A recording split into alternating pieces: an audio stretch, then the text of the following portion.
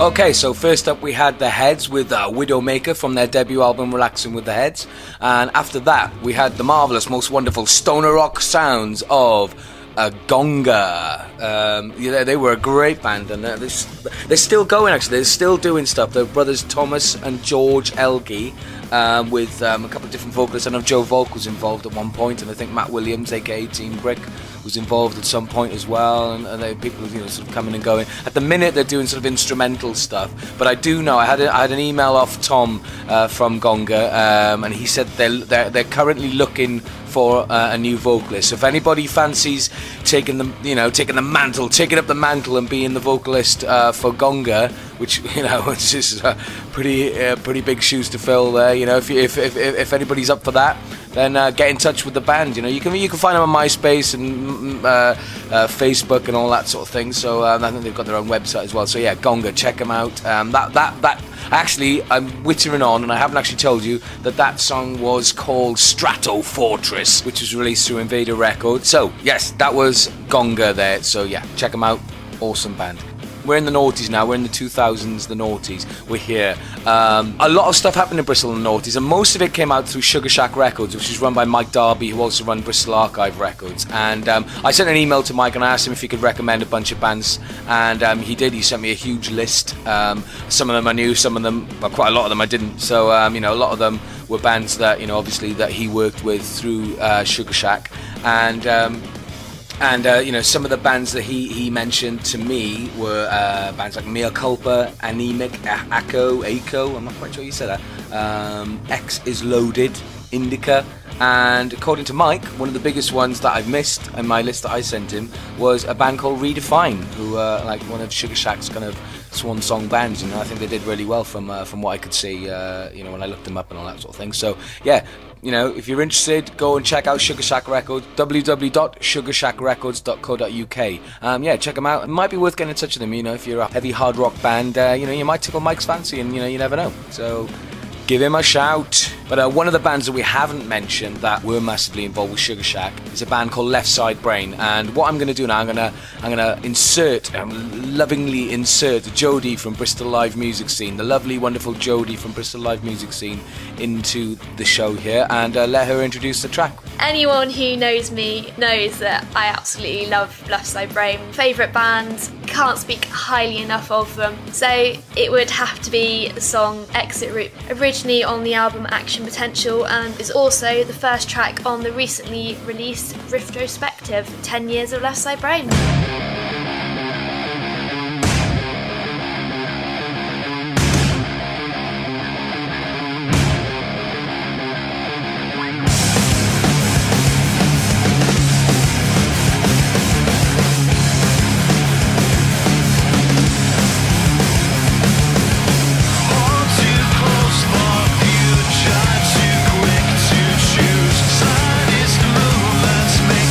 Slide down on you.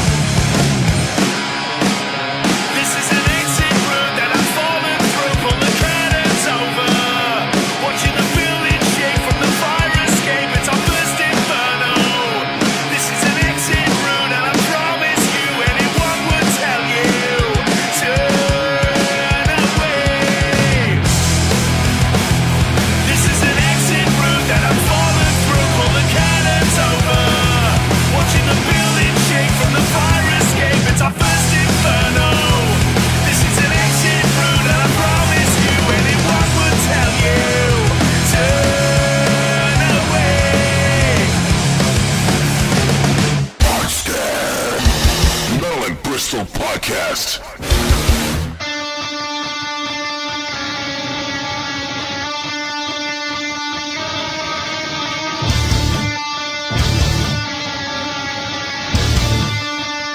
So show me.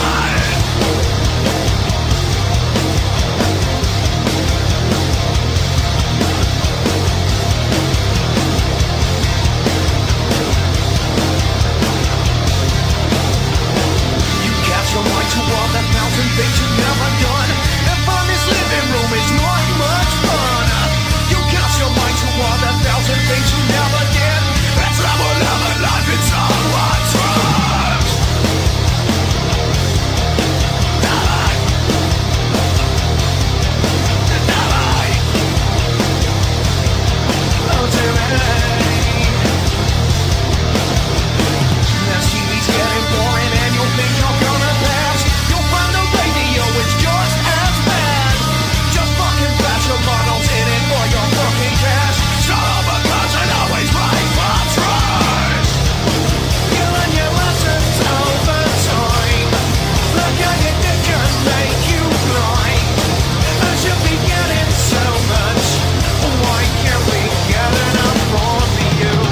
Why can't we get enough from you? Why can't we make enough off of you?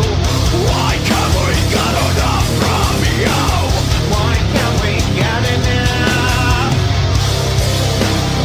You'll never stop me today. Shoot me now. You'll never stop me today. Shoot my love. Die. Die.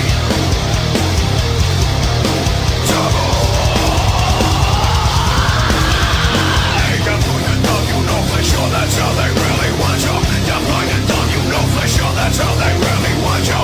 They're blind and dumb, you know for sure that's how they really want you. They're blind and dumb, you know it's not much fun. You'll never stop me today. Shoot me now.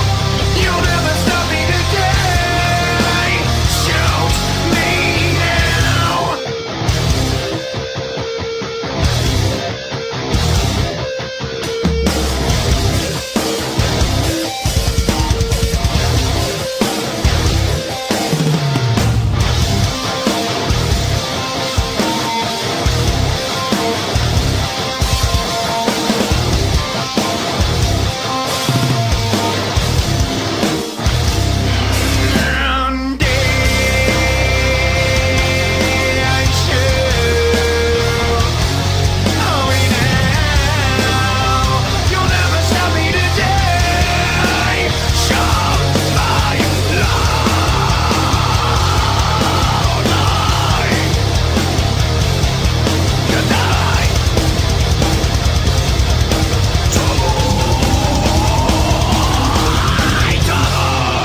That was Merrick, and the song was called Timmy. And Merrick, you know, if you like sort of Tool and the Deftones, you can really hear that influence. If you like bands like that, then check them out. They're a Bristol band, absolutely fantastic. The guitarist, you know, I saw them at the Croft the other day, and the guitarist's tone, absolutely crushing, skull-crushingly heavy. Great band, so please go and check them out. Merrick, Facebook, MySpace, you know the score. Merrick, awesomeness. Right, okay, so next up we've got the choice of Paul from Cryptic Locus Promotions, which is a company that specialises in extreme metal, death, grindcore genres. And, you know, so if you're in a young band, or if you're, you know, any band, if you're in a band and you do that sort of thing, then I recommend that you get in touch with him, and I'm sure he'll give you a gig. His recommendations to me were a band called Amputated, who are a kind of death metal band that specialise in like obscene lyrics, and one of my favourite song titles of theirs is called Menstrual Cunt Fart. I shan't be playing that tonight, but what I will be playing is a track of theirs called Repugnant Genital Deformity off their Wading Through Rancid Awful record. And then after that we've got a band called Burning Skies with a track called War Hate, and then Sanctuary of the Wretched, which is a track by Trigger the Bloodshed. It looks like something that fell off my dick during the war.